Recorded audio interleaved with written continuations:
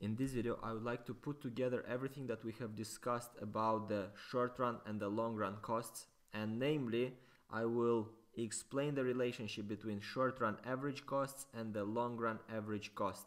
The long run average cost that I am showing you right now is also called as the envelope curve. So this envelope curve is the concept which is the essence of this video, which is extremely important in microeconomics.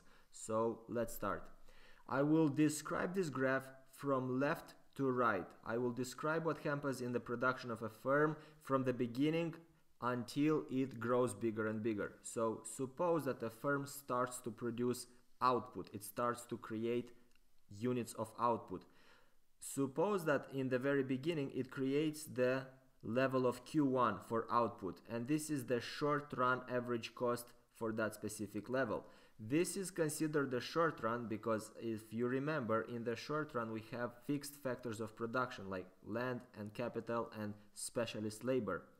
However, over the long run, if you remember what I discussed in a couple of videos before, we just increase the number of fixed factors of production, but the production itself, the production cycle, is always considered to be a short run phenomena.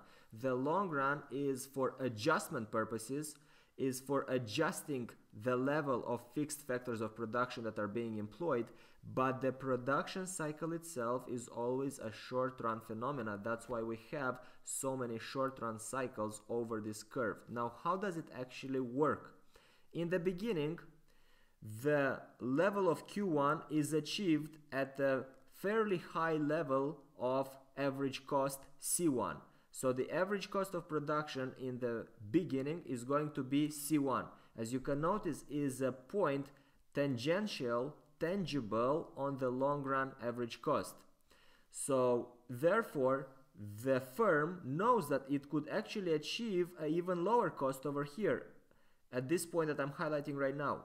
The firm could achieve that point if it were to increase its production. However, the firm also knows that it could achieve even a smaller cost and a smaller average cost of production if it is going to adjust its fixed factors of production. So therefore, what the company is going to do, it's going to invest in additional fixed assets like land and capital, and therefore it's going to transition to a new short-run cycle where it's going to produce more output from Q1 to Q2. It increases the output at a lower average cost per unit, going from C1 to C2. This is going to be the new average cost of production, and the reason being, as I said, it's because it adjusted its production facilities. The fixed factors of production have been increased such that the production process becomes more efficient and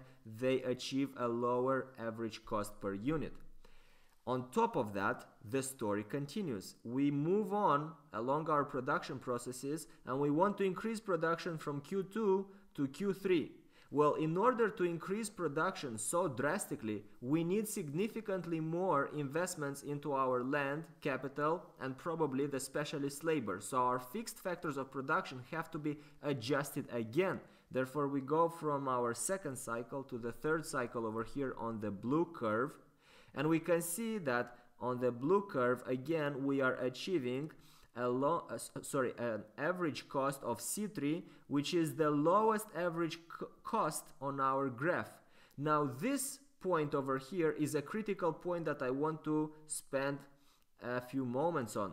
This point is the absolute minimum average cost that we can achieve in our production process. This is as cheap as we can get. There will be a point along our production process where the minimum point of the short run average cost will be the minimum point of the long run average cost. And that just shows the level of production where the company is as efficient as it can be, meaning it produces the goods as cheap as it can. And beyond that point, notice that the long run average cost starts rising again.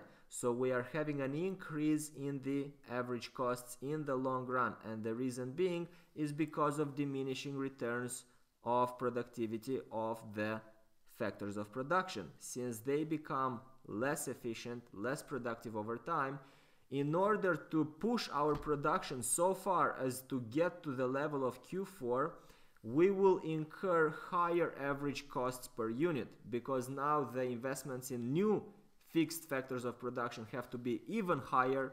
We have to hire even more labor, so on average our costs start rising. But nevertheless, compare the level of Q4 and compare the beginning level of Q1.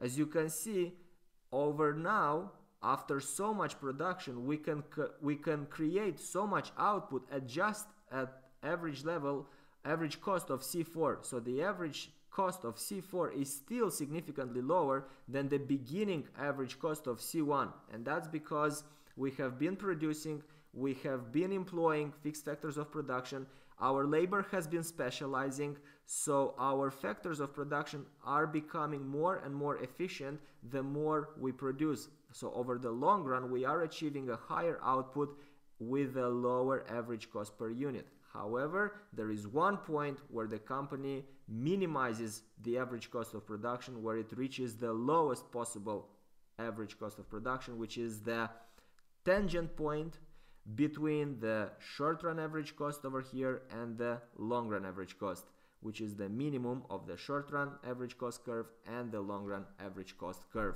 I hope this all makes sense. I appreciate you all watching. If you like the video, please make sure to subscribe, and we are done.